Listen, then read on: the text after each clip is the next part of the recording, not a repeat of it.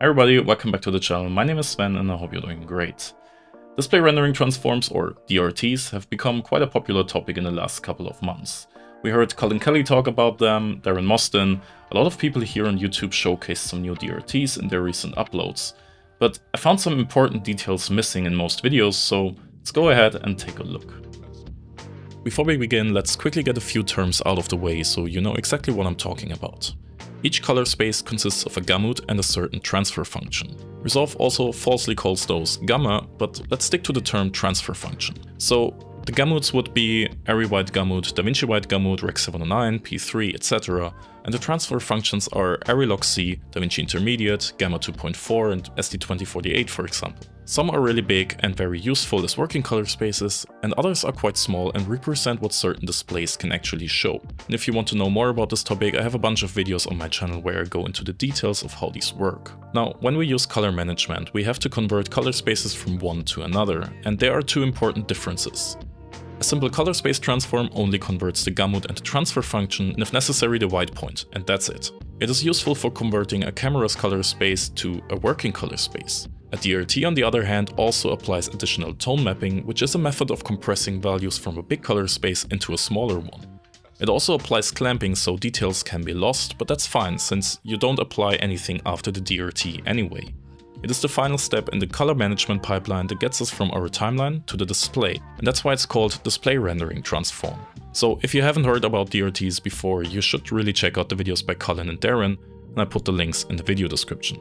As an example, if the timeline is in Arri White Gamut Look CV3 and our display is set to Rec 709 Gamma 2.4, we can simply use the official Arri LUT, which is our DRT in this case. And this would give us an image the camera manufacturer intended. If we however simply converted the color space without any form of tone mapping, we would get a completely different result with extremely crushed highlights and high oversaturation. We can still use the color space transform OFX as a DRT in DaVinci Resolve, but if we do, we should actually enable the tone mapping, which prevents our highlights from clipping, and also the forward UOTF, which modifies the Gamma 2.4 curve slightly to match with the Rec 709 BT8086 specifications. So compared to the Arri LUT, we get a similar result, but you can already see that they are different, and we'll get to that in a minute.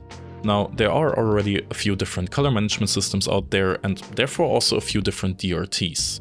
Resolve, for example, offers several tone mapping methods such as luminance mapping and davinci mapping. There's also ACES, which recently introduced a new method in ACES 2.0. There are third-party DRTs in the form of DCTLs that you can download. We also saw the Arri LUT earlier, and Arri introduced the new Arri Reveal color science a few years ago, which looks slightly different. So the market is already quite crowded, which is a bit of a problem for collaborative workflows, but we'll get there in a minute as well.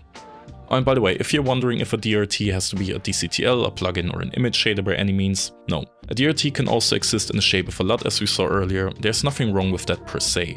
Essentially, every camera manufacturer has at least one LUT that acts as a DRT.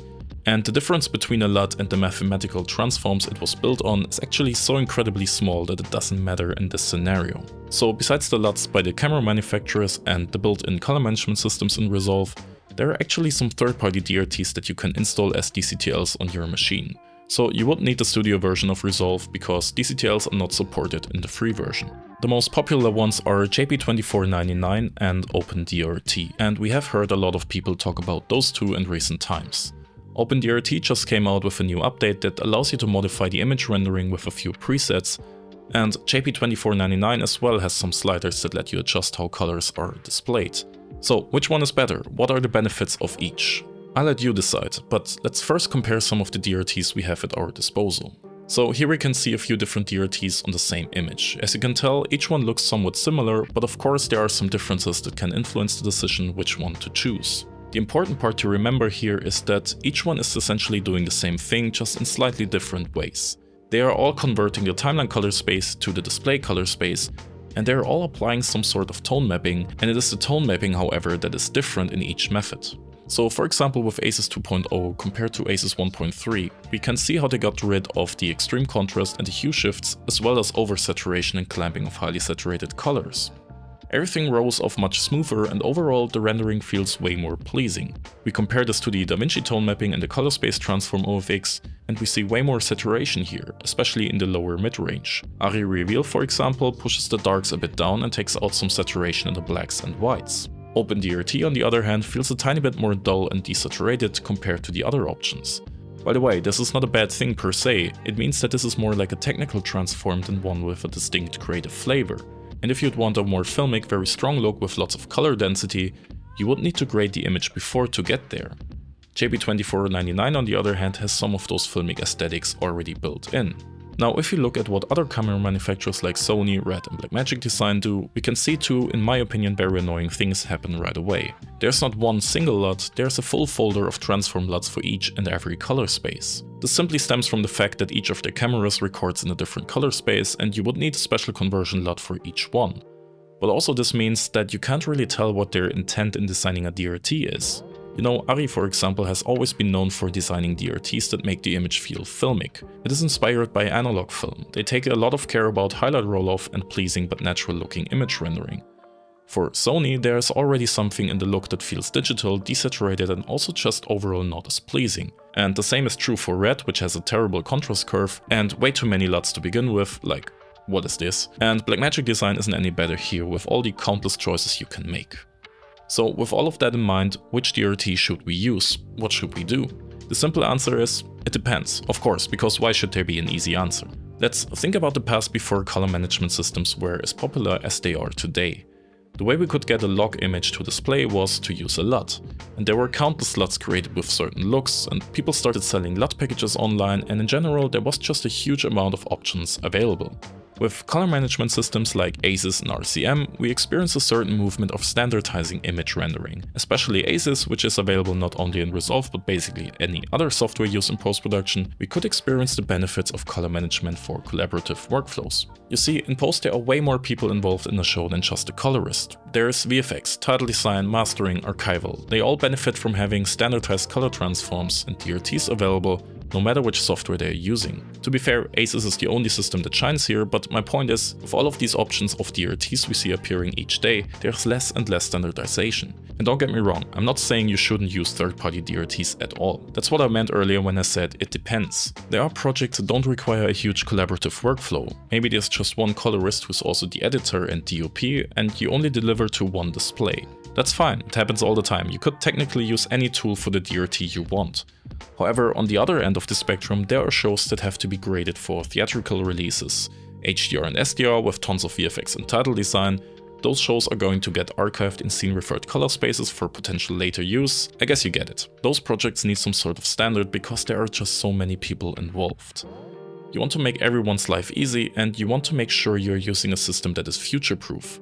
I would much rather grade with a DRT like ACES or ARRI Reveal and do the creative work with color grading tools than choosing a third-party DRT for creative decisions that is unavailable to most other people. Also, we are running into the danger that more and more people develop their own DRTs and sell them online, essentially recreating the market we had for LUTs just a few years ago. The problematic point about this was that the quality of those LUTs oftentimes was not at all good, and people spent way too much money for essentially nothing.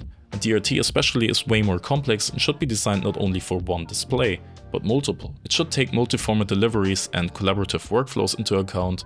It should be available for different programs and platforms, so a developer should be someone you can trust, who has done his research and spent a lot of time engineering the DRT, not somebody who just implemented an S-curve formula into a DCTL that accidentally darkens the image by 2/3 of a stop and calls it a day. And yes, I have already seen something like this.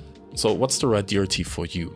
Well, I guess you have to find out for yourself. Each one comes with a certain aesthetic, as we saw earlier. You might like the flatter and more technical look of OpenDRT or the natural but still filmic rendering of ARRI Reveal. You might enjoy the benefits of ACES or just like the saturation you get from Resolve's color space transform OFX. Those are decisions that you have to make up for yourself. As long as you stress test your tools and check how well they behave in edge cases, you're good to use any of these. If you want to find out how I stress test LUTs, you can watch the video linked above, and if you want to get my generator DCTL that outputs test patterns, you can check the link in the video description. Those test patterns can be used to evaluate the quality of LUTs and DRTs, but also can help you stress test other tools in Resolve. Again, the tool is available on my website and you can download it for free or pay what you want. So let me know your thoughts on DRTs in the comment section below this video. I'm really looking forward to your opinions. And if you want to support the channel, please consider subscribing to not miss out on upcoming episodes. And until then, I'll see you in the next video.